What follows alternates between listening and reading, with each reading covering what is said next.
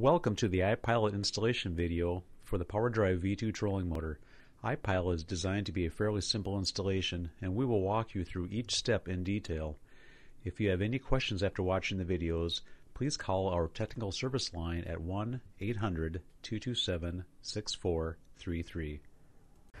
Before we get started, make sure that your trolling motor is secured properly and that it is in a clean, dry space.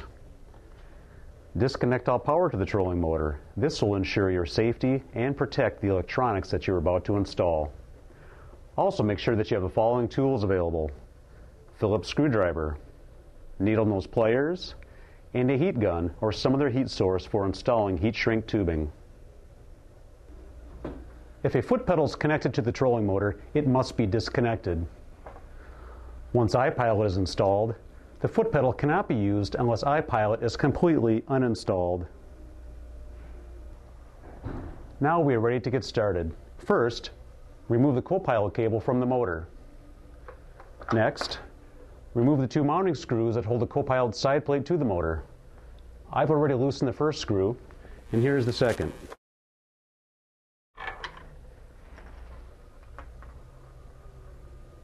We now want to remove the control box cover and side plates. We've already taken out two of the side plate screws when we uninstalled CoPilot. Now remove the two screws from the other side plate. There are 4 screws to remove the control box cover. I've already removed 3, and here is the 4th. The next step is to remove the AutoPilot assembly. Using your needle nose pliers, firmly grasp all 6 connectors and pull them out. Now we need to remove the circuit board. Push the locking tabs out and lift the board straight up. Finally, grasp the compass and lift it out.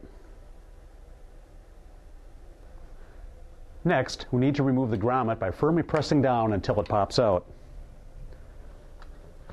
Now we will install the iPilot controller. Route the iPilot cable through the grommet hole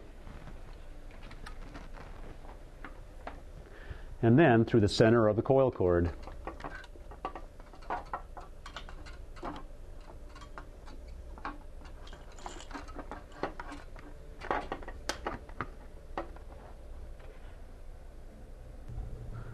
The next step is to install the new grommet. Position the grommet over the wire, slide it up, and snap it into place. The wires that were previously removed now need to be secured.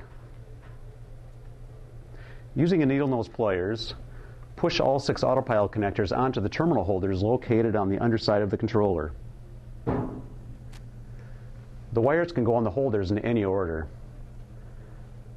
Properly securing the terminals is very important to ensure they remain separated and to prevent any electrical short. Here is what it looks like after all 6 connectors are secured. Now, secure the iPilot controller using the 4 supplied screws. I've already installed 3, and here's the 4th. Now that the controller is attached, secure the iPilot controller cable to the motor coil cord using 3 of the zip ties provided.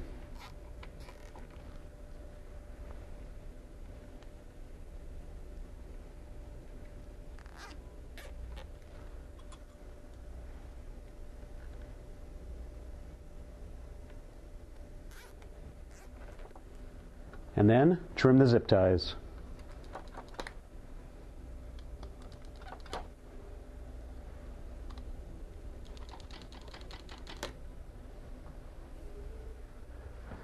Next, we need to remove the center housing.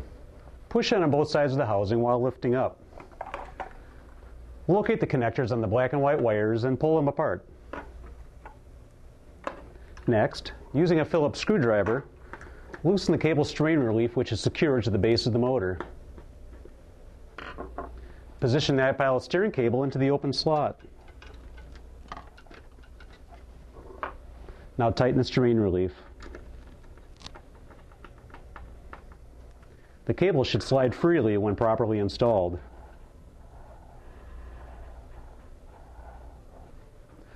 Locate the black and white wires coming through the center housing. Now find the black and white wires coming from the iPilot steering cable. This is the cable that we just routed through the strain relief. Plug the connectors together. Locate the remaining 2 disconnected wires. Position the heat shrink over one of the connectors. Make sure none of the connector is exposed. Now apply heat.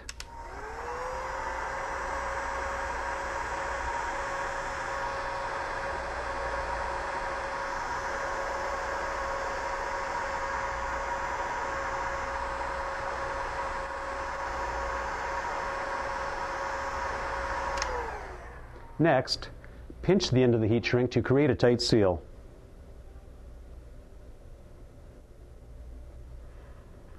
We'll now follow the same process for the remaining connector.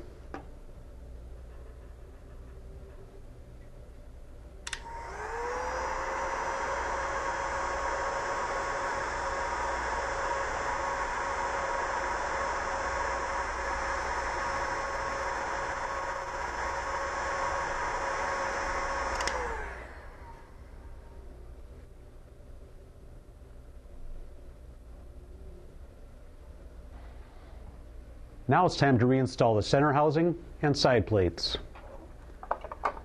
Push the housing down until the side fingers lock into place. Make sure all cables are routed through the exit hole of the housing. Next, reinstall the side plates using a Phillips screwdriver. Use the 2 new screws provided on the side plate where CoPilot was installed.